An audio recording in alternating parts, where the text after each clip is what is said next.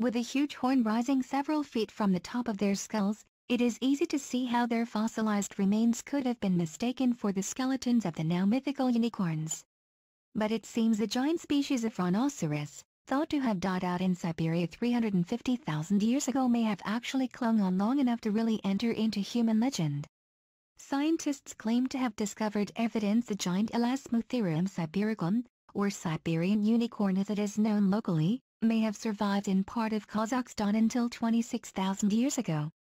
This last refuge in southwestern Siberia could have allowed the strange creatures, which would have grown to the size of mammoths weighing up to 5 tons, to have encountered humans.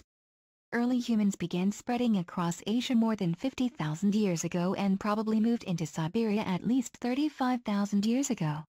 Dr. Andrei Shpansky, a paleontologist at the Tomsk State University, who led the new research, said, most likely, the south of western Siberia was a refugium, where this rhino persevered the longest in comparison with the rest of its range.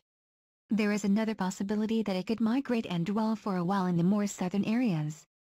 The researchers discovered fragments of the giant Siberian rhinoceros skull near the village of Kotsamazer in the Pavlodar-Privatish region of northeast Kazakhstan. It was discovered alongside the remains of prehistoric Biosyn and mammoth remains.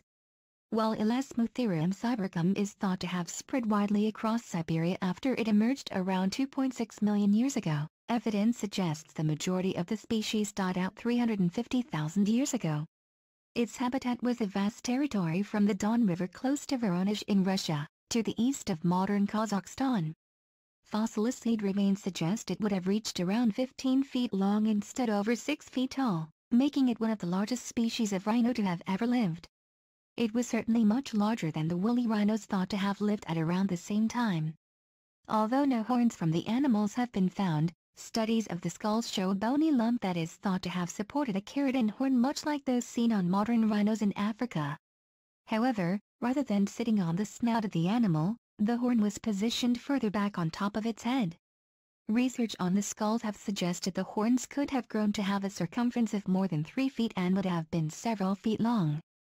Early paleontologists who first put forward the idea that it had a horn also described how they had heard stories among the Tatars of Siberia about a unicorn with a horn so large it needed a sledge to transport it. It is thought the animals may have used these enormous horns to drive away competitors and even sweeping snow from the grass in winter. It also had long legs, which would have allowed the animal to gallop much like a horse rather than the lumbering trot seen in modern rhinos. Using radiocarbon dating, Dr. Shpansky and his colleagues, whose findings are published in the American Journal of Applied Science, used radiocarbon dating to examine the skull fragments they discovered in Kazakhstan. They discovered it was between 26,000 and 38 years old, making it remarkably young. The skull was well preserved and while it bore some cracks, it showed no sign of gnawing or vibration. Dr. Shpansky said, most likely, it was a very large male of very large individual age. The dimensions of this rhino are the biggest of those described in the literature, and the proportions are typical. He added that it is likely that as the climate in Siberia changed, causing many Elasmotherium sibiricum to die out, local conditions in Kazakhstan may have allowed them to survive. It is not the first time scientists have discovered a last refuge of a giant Ice Age species thought to have died out long ago. Woolly mammoths, which are widely thought to have died out 12,000 years ago, may have survived until around 4,500 years ago on Wrangel Island in the Arctic Ocean north of Russia. Dr. Shpansky said, our research makes adjustments in the understanding of the environmental conditions in the geologic time in general. Understanding of the past allows us to make more accurate predictions about natural processes in the near future. It also concerns climate change.